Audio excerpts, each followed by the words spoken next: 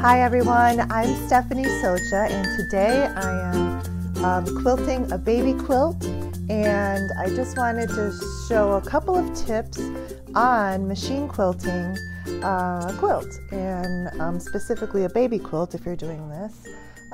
So a couple of things to go over are the foot that you use to quilt with. And I've got a walking foot attached here. I'll bring the camera a little closer in just a minute, but I just want to go over a couple of the main things. Walking foot, and I've got a guide also put on my walking foot so that I really don't have to mark my quilt, which saves some time. And this particular quilt was made from 5-inch squares. So a real simple quilt design, just sewing the squares together in rows, and I've used that for the quilting design as well. So there's minimal measuring and pretty easy to do. So, but I still need the guide on here because what I'm doing is I'm quilting down the seam where every quilt block starts. That's easy to see and you don't need any marks for that. But then I'm quilting another 2.5 inches down the center of the quilt blocks. That's where I need the guide. So once I have that on there, every time I quilt down the center of the block, I follow that guide down the seam line, and there I have it. So no marking the quilt. I did start the center of the quilt with a little bit of ruler quilting with concentric circles, but I won't do that in this video. I'm just going to talk about the machine quilting part of it, and just a couple of tips. All right, so I am going to get the camera a little bit closer so you can see the walking foot and the stitch that I chose to do this. This is a quilt for a baby girl, and one of the stitches that I love to do is the serpentine stitch. And most machines will have this stitch on them. If they have a zigzag stitch, then a lot of times they will have a serpentine. You may just have to look in your sewing machine manual. But I know that, I mean, the machines that I've had in the past, the Brother has it, Baby Lock has a serpentine, Janome. I haven't used a Janome, but I know that Janome has a serpentine stitch. Any machine that has some decorative stitches will have it. If your machine does not have the serpentine stitch, is that little curvy stitch, almost looks like an S. That is, they might call it something different, but I call it a serpentine. But if your machine does not have it, you can use a zigzag stitch, which that's on all the machines except for straight stitch. So use your zigzag stitch in the same way that I'm going to show you with the serpentine stitch. On my machine, it's a Bernina, and this number 4 stitch where it's got like the real soft curves, that's the serpentine stitch. This number 2 is the zigzag. So you can do the same thing with this one as you can do with this one. It's just that the this one has really pretty curves that makes it look like a ribbon. Over here it sort of shows. So I've turned up the stitch to 4.5 inches wide for the stitch length, and up here, well, the stitch length and depth. So this is as wide as it goes, 5.5. And this goes even wider, but then you start losing your curve. So you can see that. And I've tested it, and you can even go smaller. I did try like the 2.5, which is really pretty too. But for this one, I put it at 4.5 because I'm not quilting it pretty densely, and it looks like kind of ribbons. Here you can see it sort of blends in, but you can see that this looks, there you go, like a ribbon, and that's what I want it to look like. So every 2.5 inches vertically is the serpentine stitch. Here you can see it because it's contrasting with that green fabric background. So really pretty. So that's the stitch, and then I'll show you, this is the walking foot, and Bernina has really a great walking foot. But if you buy walking feet, buy the one that is actually manufactured for your machine. I have had other machines and walking feet, and the generic walking feet are just, they're okay, but it's always better to go with the machine, the feet that go with the machine. You'll have a lot less problems. So this is what I'm talking about with the bar guide, and this can be adjusted. You just move that screw in the back here and it goes back and forth, and then there's another one that goes if I wanted it to come out on this side. So, but I just have it fixed on this side at 2.5 inches from the needle, and then that would be directly in the center of this block. So pretty simple, and it's a very pretty quilt, I think a machine quilting design and pattern that you can really kind of get done in a fairly quick amount of time, and it also looks really cute as well. So another tip is, on the front of the quilt I have the thread color that most closely matches most of the fabrics on the front, which is a fuchsia thread. It's that Aurifil right there.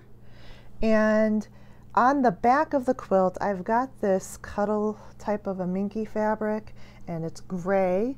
So I decided to put the bobbin thread in a gray. So it really just sort of blends it in. You'll still be able to see the curve definition, but I thought just to match it. But you can do contrasting if you want. But really, with this high of a pile, the pink really wouldn't have shown up very well. So it's just better that if you have a fabric like this to just match it on the back side of the quilt. And another thing I will mention as a tip is quilting gloves. These are Machingers. They've got a real, they're very lightweight, so your hands are not going to really sweat too much in these. That's why I love these so much. They're almost like a, I don't know, like a, they're cotton, but they feel like a real silky knit.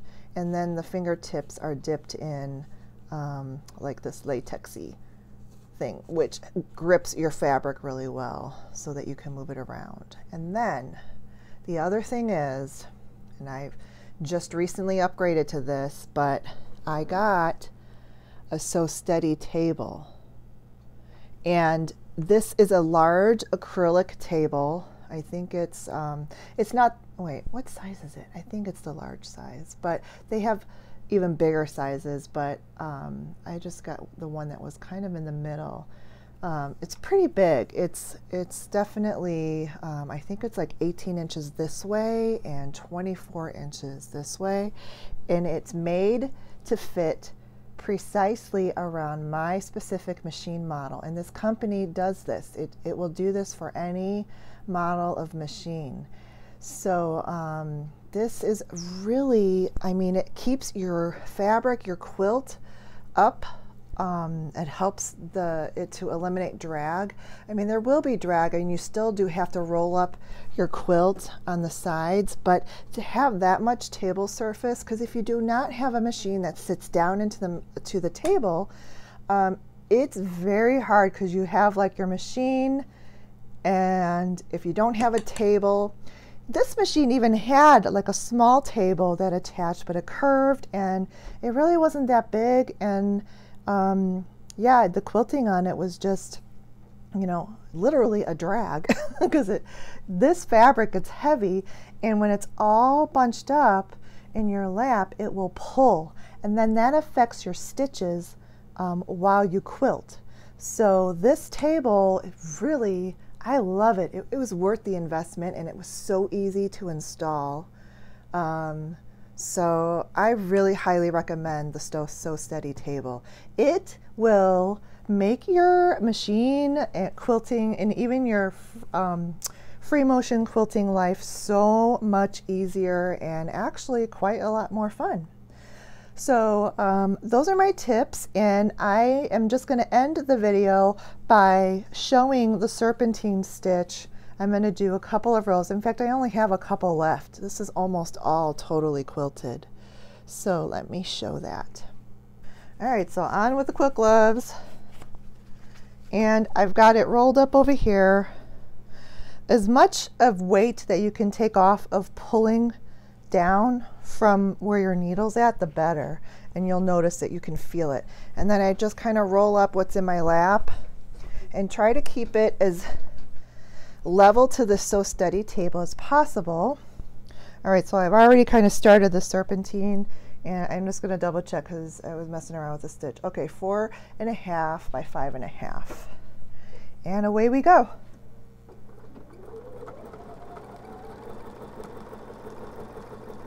So I'm using my guide over here.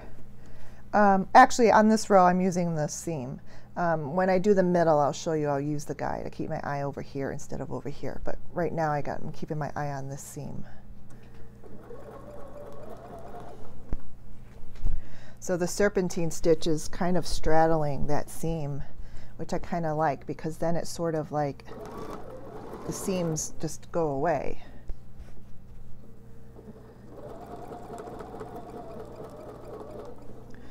All right, and you just constantly have to reposition your hands and make sure even the weight on this side of the machine can pull. So you just got to get it to where it's not going to pull. Both hands here, smooth it out, and away you go. You don't have to go super fast.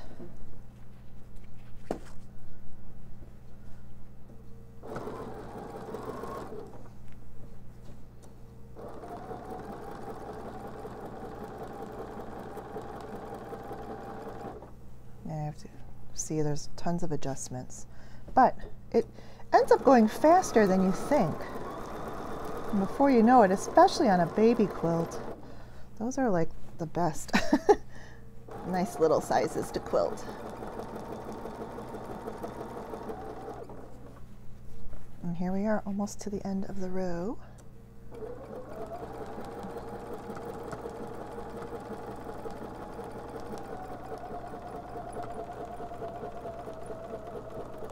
So on my machine, I just quilted a little bit past the actual quilt top into the batting.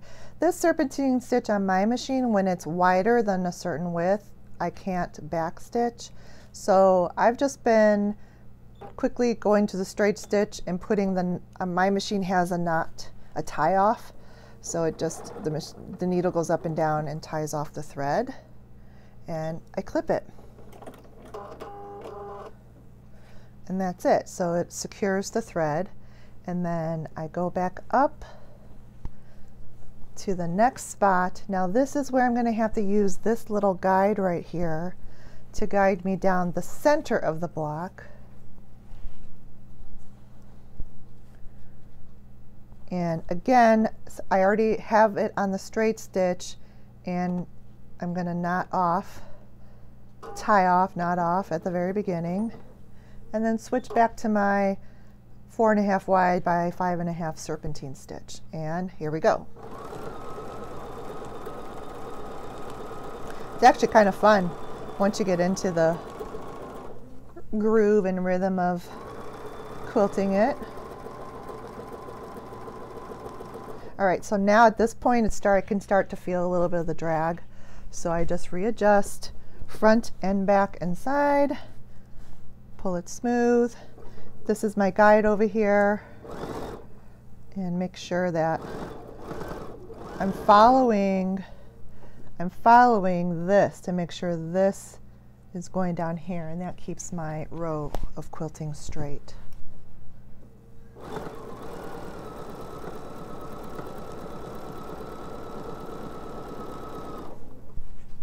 This fabric is Allison Glass from her Road Trip collection, and I absolutely love, I love this fabric. It's just so pretty and so happy.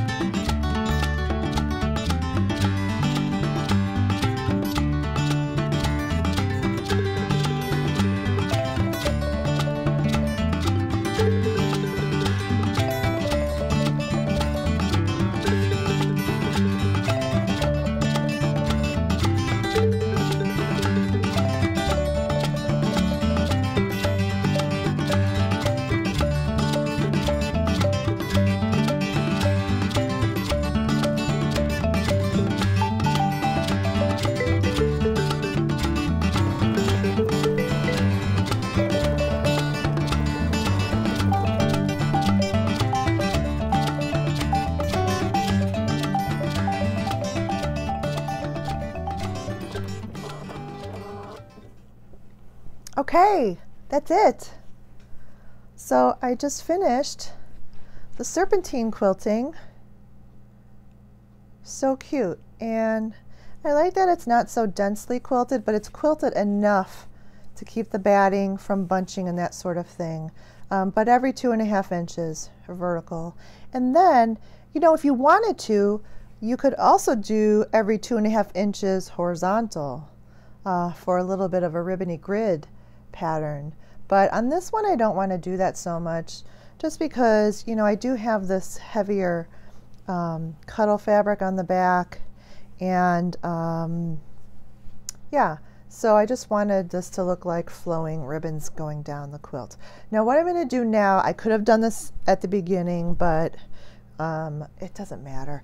But I am going to do sort of a little baste stitch around the edge all the way around before I trim it for binding. Thanks for watching my video on machine quilting the Serpentine stitch, and check back for more videos I'll post on sewing, quilting, and decorating how-tos. And if you like the video, hit a thumbs up and please subscribe, and I will see you next time.